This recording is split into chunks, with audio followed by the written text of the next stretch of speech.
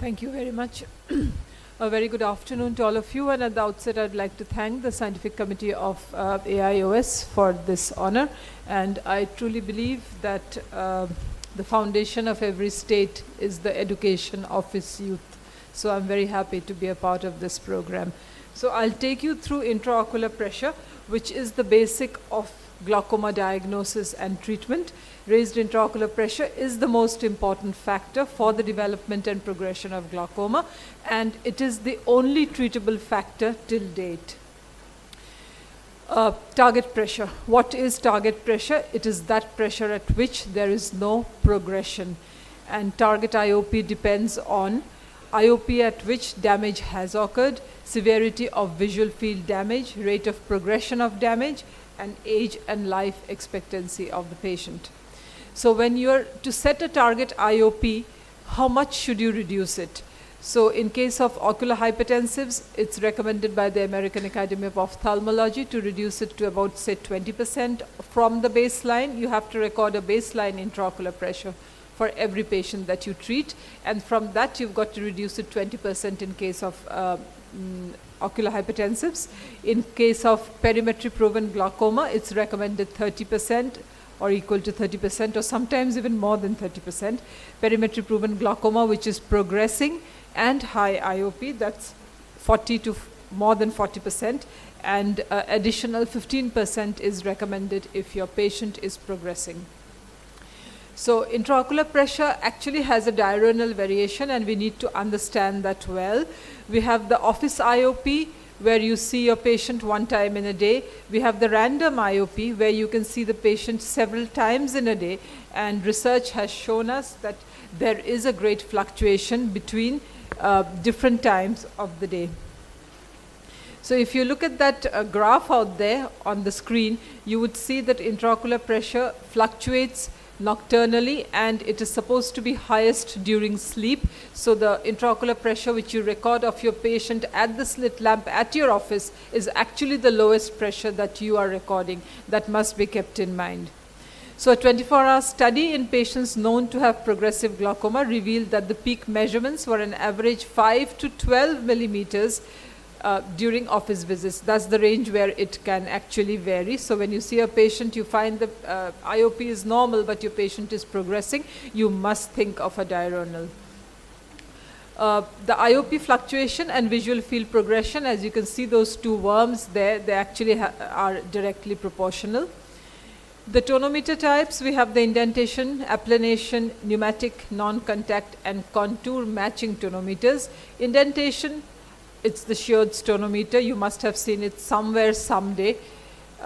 We do not use it on regular practice, but still, if you do not have anything, then you can actually use the sheared tonometer. Applanation tonometer, variable force, that's the Goldman applanation tonometer. Perkins, Drager, Mackey-Mark, that's the tonopen, and the pneumotonometer. Variable area, Macklekoff tonometer, and we have the non-contact tonometers. They are generally not recommended for regular use or treatment, but then if you have a corneal problem, you could actually use a non-contact tonometer. That's a picture of the Perkins applanation tonometer, and it's very useful for seeing intraocular pressure in children. Just a word, if you're seeing intraocular pressure in a child under anesthesia, the recommended anesthetic is chloral hydrate. Halothane ketamine or endotracheal tube intubation would actually increase your intraocular pressure. Newer models of the Mackey-Mark type tonometer have an internal logic program and automatically select the acceptable IOP, as for example the tonopen. The tonopen actually compares quite well with the Goldman applanation tonometer. That's the picture of the non-contact tonometer, which uses an air puff to actually take the pressure, but not very reliable in known glaucoma cases. Pneumatic tonometer, useful in eyes with diseased or irregular corneas. Pneumotonometer and tonopen can measure intraocular pressure through bandage contact lenses, and tonopen compared favorably with GAT, as I just told you. But the current gold standard for intraocular pressure measurement is the Goldman applanation tonometer. It makes a static measurement of the force required to flatten a fixed area of the cornea. Goldman and Schmidt, the inventors, actually acknowledged that a variation in central corneal thickness would actually influence the intraocular pressure readings. But however, in the absence of corneal pathology, CCT did not vary much more than around 520 microns. So Eller and co-workers showed that a variation of 5 millimeters of mercury per 70 micron of central corneal thickness in normal corneas is the standard recommended by the American Academy. And the extremes of underestimation and overestimation of intraocular pressure actually spans, as I told you, almost over 12 millimeters of mercury, is quite a wide range. Thus, the Goldman applanation tonometer determines IOP indirectly by measuring the force required to flatten or applanate the cornea. The Goldman applanation tonometer is theoretically accurate for a CCT, central corneal thickness, of 520 micron. Applanation tonometry on thin corneas therefore would mean underestimation of IOP, and similarly thick corneas would mean overestimation of IOP. You've got to keep that in mind, and several algorithms have been given for correcting this. Measuring the intraocular pressure with the Goldman applanation tonometer, you need to give a surface anesthesia. Fluorescent sodium is a prerequisite to correctly measure the intraocular pressure, and you use the cobalt blue light in your slit lamp illumination arm positioned at an angle to the observation arm, and bring it close to the eye till it touches the corneal surface. And that's where you have a biprism. As you see in the picture there, I have put that picture at the background so that you can actually appreciate that the biprism that is within the tonometer splits the image seen in two semicircular rings, just like the rings that you see out here. Height of the slit lamp is raised or lowered so that the semicircles are equal in size. It must be like this, absolutely equal in size. Dial on the side of the tonometer, the screw out there, you just fix it at 1 and then adjust it away from yourself. And this causes a movement of the rings towards each other, and the correct area is applanated when the inner edges of the semicircles touch. So that's where the inner edges of the semicircles touch, and a better picture of this is this.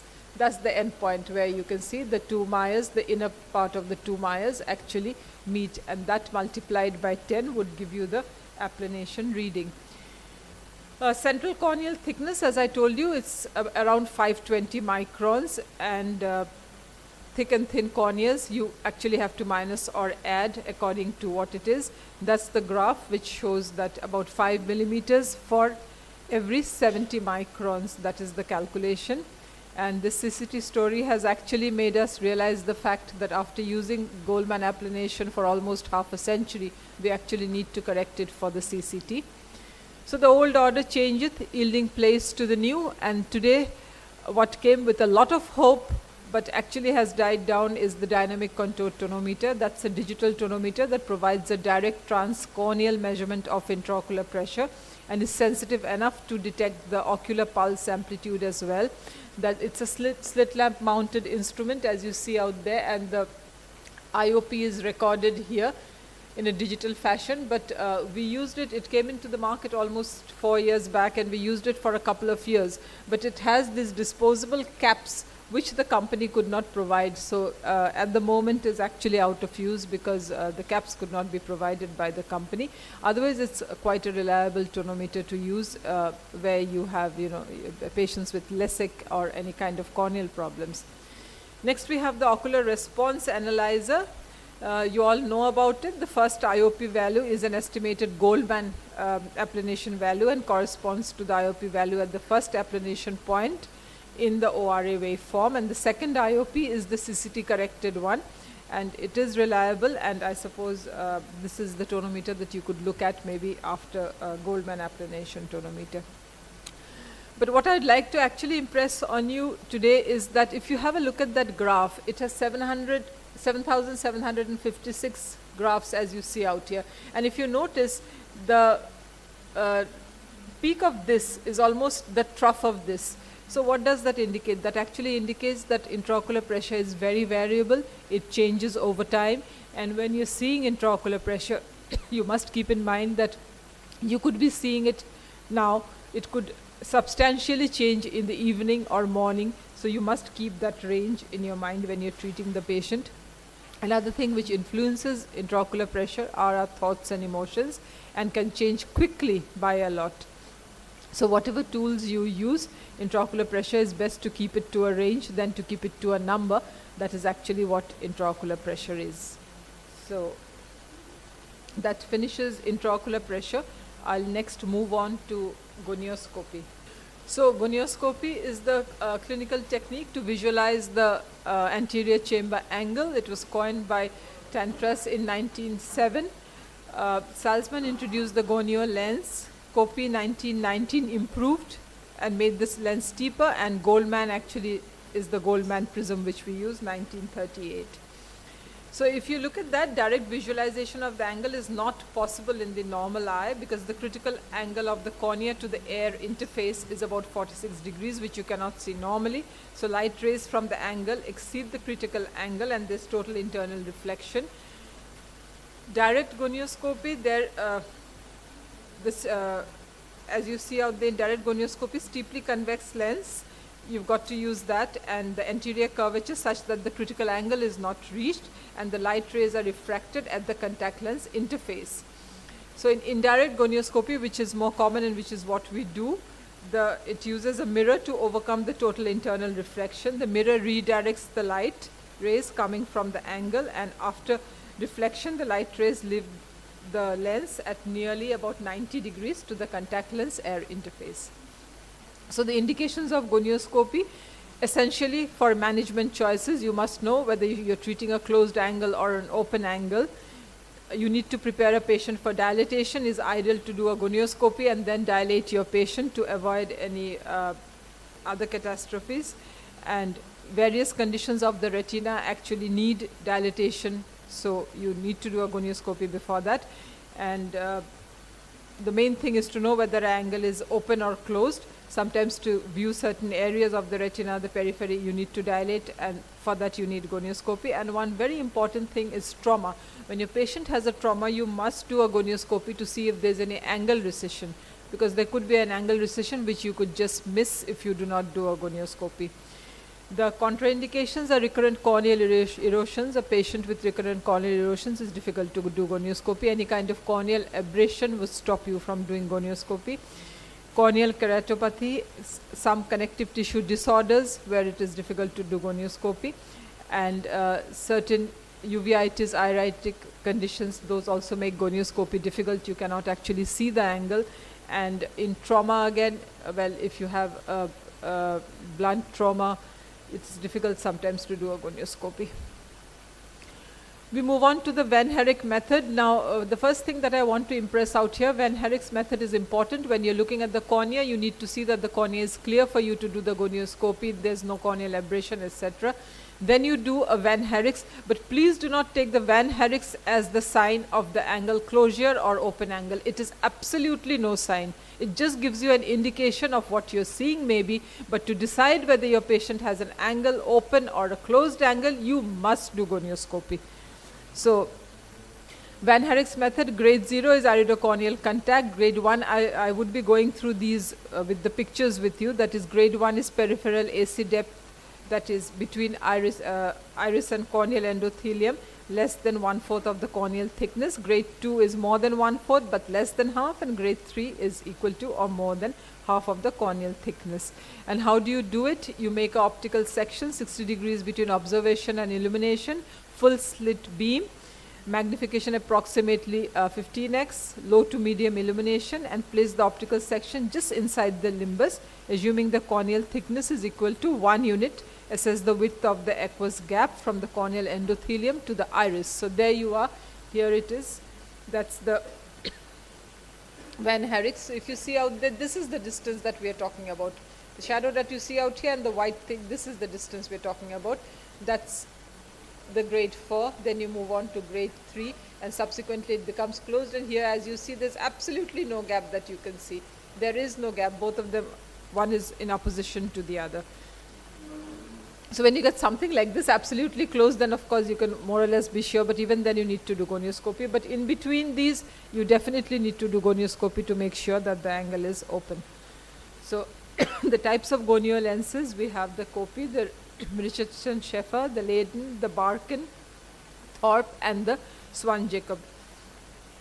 So Thorpe surgically, it's a surgical and diagnostic lens, and the Swan-Jacob is mostly used in children.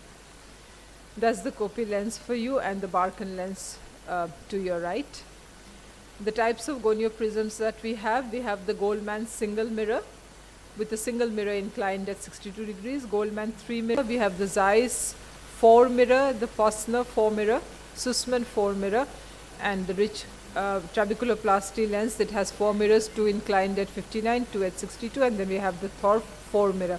For all practical purposes, it is desirable to do a gonioscopy with a 4 mirror lens, because if you do not do it with a 4 mirror lens, you cannot do indentation gonioscopy, which I am coming to just after this. Okay, so these are the different types of lenses that you see. The one that you see right there is the 3 mirror lens, followed by that is the Zeiss with the handle 4 mirror, and then you have the Sussman 4 mirror. Then you have the comparative features of the mainly used gonio prisms, which I was just talking to you about. So the rest of the story is more or less fine for all of them, but what you need to pay attention to is about the coupling fluid that you need to use in these two lenses. You could do without it here. And what I was just telling you, indentation gonioscopy, to make out if angle is an appositional closure or it actually has a peripheral anterior synechia, you've got to do an indentation, or else there's no way that you can actually know that. So that is not possible with the others. You have to do it with a 4 mirror. So the technique of gonioscopy: direct gonioscopy, patient in supine position, topical or general anesthesia, gonio lens put over the cornea using the bridge of BSS 80 or HPMC, and gonioscope, you hold the gonioscope in one hand and obviously the light of the microscope with the other, and you scan the 360 degrees of the angle, and you have got to shift your own position to see the entire thing, and that's the magnification. But what we mainly use is the indirect gonioscopy. At the office every day, this is what you use. You've got to anesthetize the cornea, surface anesthesia is required, proper positioning of the patient and the examiner, and gonio prism placed with or without coupling fluid according to those lenses as I have shown you the classification, and to hold the lens with 2 to 3 fingers. This actually needs a practical demonstration, but anyway, you must have seen someone doing a gonioscopy at some time when you've been in the OPD. So that's how a gonioscopy is done, and what you get is actually not like the IO view, it's the mirror view that you get. It's not an inverted view, it's a mirror view that you get. That's the difference between the two. And the angle is viewed in 180 degrees away from the mirror. Over the hill view, the view is over the convex iris, and the dive bomber view, that is patient looking in the direction of the mirror. More deep angle recess can be seen, and or you have the cruise missile view, where the patient to look away from the mirror, view obtained parallel to the iris, perpendicular to the trabecular meshwork. That's the optimal image quality. Next we come on to the indentation or the compression gonioscopy. It was described by Forbes, and possibly with the Zeiss mirror. You have to use basically a 4 mirror in this to differentiate between synechial closure and appositional closure. So direct pressure on the cornea actually pushes the aqueous into the angle, and appositional closure, it would open up actually with that, but if there is sparse, then the cornea would be tethered to the cornea, so you cannot open it up. So that's the difference between the two. That's where you see it. The first one is where it is just placed, second one is the indentation gonioscopy, where the angle doesn't open. So comparison between direct and indirect, these are actually more or less available in books and the internet. You could look it up. That's direct and indirect. You have the straight view of the angle, convenience with varied oppositional, narrow, better optics and light.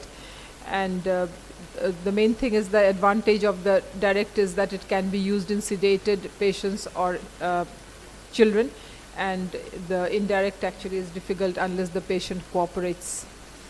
Disadvantages are also indentation gonioscopy is not possible. The other one, it's possible. So this is actually what I call a picture worth 1,000 words, because it's just a picture, but it's really worth 1,000 words, because if you look at that, just see out there, that's the gonioscopic picture, the ciliary body, the scleral spur, the trabecular meshwork, and that's the Scholbe's line. So this you must know at the tip of your fingers. So gonioscopic appearance of the normal angle, you just saw it there. I'll come to it once again with a better picture. I'll move on through this for time. So identifying the structure, ciliary body, one of the most easily notable structures as you see out there. Then comes the scleral spur, is simply a wedge of visible sclera and is the second structure to disappear as the angle narrows. Then you have the trabecular meshwork band. You actually have two parts of the trabecular meshwork, the anterior and the posterior. The Scholbe's line, end of the Descendens membrane of the cornea, and is the most anterior structure in the angle, and therefore the last structure to disappear as the angle narrows. And finally you have the Schlemm's canal, usually not seen, though often contains a pigment line, or there could be blood in it when you can actually see it very clearly. So that's a histological picture out there of the angle, but I'll move on to this, which I think you need to have a look. If you look at the red, that's the open angle. Scholbe's line is the red arrow, non-pigmented trabecular meshwork is the blue arrow, the white arrow is the trabecular meshwork, and then you have the Schlemm's canal, and the yellow arrow is the Schlemm's canal and the scleral spur that comes out here. Schlemm's canal cannot be seen with the scleral spur, and finally you have the ciliary body, that's the green arrow. So you should be able to identify these structures when you do a gonioscopy. If you look at that, it's a prominent anterior Scholbe's line, and that's the Sampolisis line, which you see out there. You can see it in pseudo exfoliation. Sampolisis line, blue arrow. These again, according to the arrows, you can see all of them in an open angle as it is here. There is a time constraint, so I'm actually a little bit rushing through this entire thing. But anyway, trabecular meshwork you should actually, is the structure, it is the most important structure for you to see to call an angle open. You must be able to see the trabecular meshwork if you are to call that angle open, and it has two parts, an anterior part and a posterior part, which is pigmented and non-pigmented, functional and non-functional. Then you have the scleral spur. You see those yellow arrows out there, that is the scleral spur out here, it's seen clearly. Sometimes it might not be visible very clearly when you have this kind of insertions, the iris processes over it. That's excessive pigmentation where the scleral spur is not visible. Then you have the ciliary body band. The ciliary body band is here. The iris processes, as you see out there, these are the iris processes out here. Pigment distribution along the Scholbe's line constitutes the Sampolisis line, which we just spoke about. Then you have the Schlemm's canal, can be visualized as a red continuous line, or here you can see it clearly. Then you have normal vessels actually never cross. They do not cross the scleral spur, but sometimes you can see these big vessels that are there. Then you have the circumferential normal vessels, but they never cross over these. Scheffer's grading. Scheffer's grading is grade 4 is where you can see the ciliary body. Grade 3, you can see the scleral spur. Grade 3 and 2 is the trabecular meshwork. Grade 1 is the Scholbe's line, and then when no angle structures are seen, obviously is grade 0 and the angle is closed. So that's grade 1, that's grade 0 where you can't see anything. And then we move on to grade 2. That's grade 3 and grade 4. Then we have the Shee's grading system. The Shee's grading system is basically more or less just the opposite.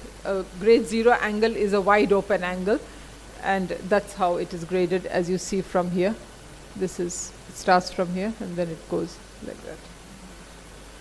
And you have the Spathe classification, which is according to the iris insertion. I won't go into the details because of the time constraint. It's according to the level of insertion of the iris. That's the Spathe's classification.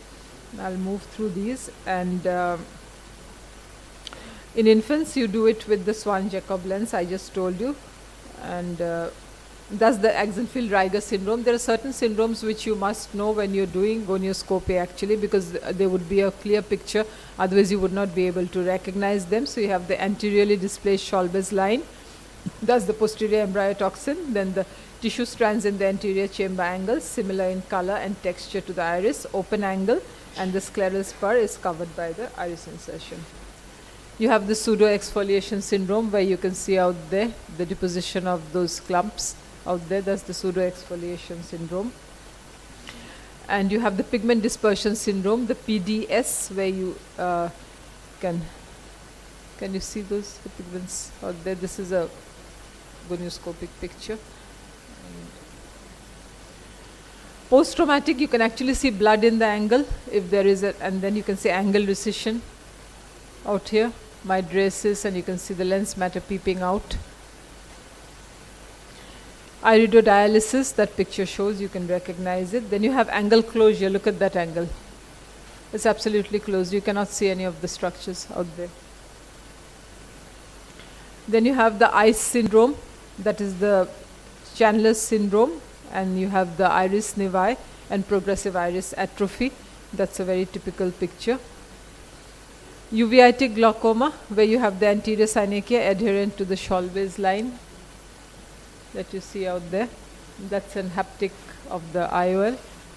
And neovascular glaucoma, where you can actually see new vessels in the angle. And post-surgical evaluation, these are the things, supposing there has been a cataract occluding the iridectomy, then post-trabeculectomy. And following vitrectomy surgery, that's where you see the silicone oil. And that's the anterior segment OCT. But we generally rely on gonioscopy as the gold standard of treatment. UBM, just one thing I'll show you out here is the sine wave sign. That's the double hump that you can see. It's very useful in the plateau iris syndrome. So if you're not doing gonioscopy, you're like the blind men and the elephant. You'd mistake the tail for the horn and the horn for the ears. So please do gonioscopy before you start any kind of anti-glaucoma treatment for your patient. And that's an invitation for the next glaucoma in the picturesque city of Palampur. Thank you very much for your attention.